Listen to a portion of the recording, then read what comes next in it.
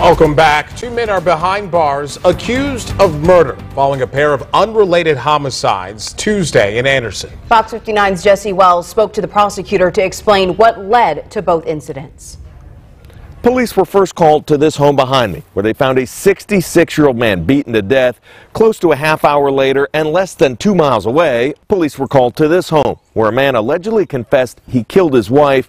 Prosecutors say the two crimes aren't related, but both resulted in an arrest being made. Prosecutors claim a dispute over gas led to the death of 66-year-old Jerry Gray inside this home on West 27th. The alleged suspect ran out of gas, was asking for help from a friend.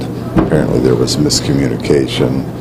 He didn't get there. Police believe Jacob Fight became upset that Gray didn't help him, so he showed up to his friend's home and killed him. And there's an allegation that the suspect tried to call friends to help him dispose of the body. Rodney Cummings says Fight's friends called police, resulting in his arrest. Also on Tuesday, 51-year-old Claudette Williams was found stabbed to death inside this home on West 11th Street. This affidavit describes how 61-year-old Curtis Williams admitted he came home and found his wife having an affair with another man.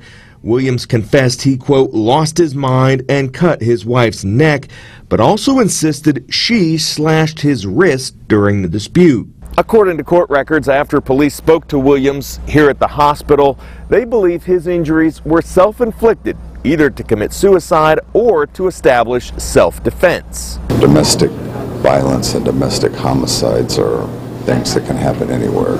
It's incredibly unfortunate. Ask for help, before things escalate out of control. Regardless of the different motives, the prosecutor says having two homicides in Anderson in the same day is unusual. Anderson is a community that's facing troubled times. We have a crime level that's unprecedented for the size of our community, but even in Anderson, 2 murders in one day is not a common experience. Finally, both suspects remain behind bars at the Madison County Jail, where they're being held without bond.